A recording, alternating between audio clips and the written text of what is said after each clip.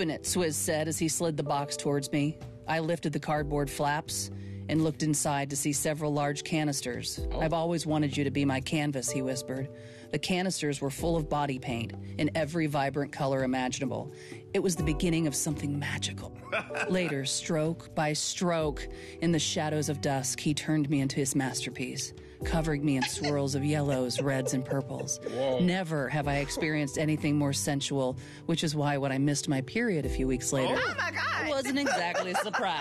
It sounds like she slid the box towards him. So is that really romantic? I mean, Portia, do you think is this like soap opera romance? If Dennis got out, would you laugh at Dennis if he got out some body paint? Oh my God, I would not laugh at him. I'm up for it.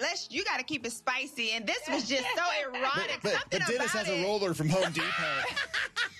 He's got a 5 cal again and a roller from Home Depot. He's got the paint.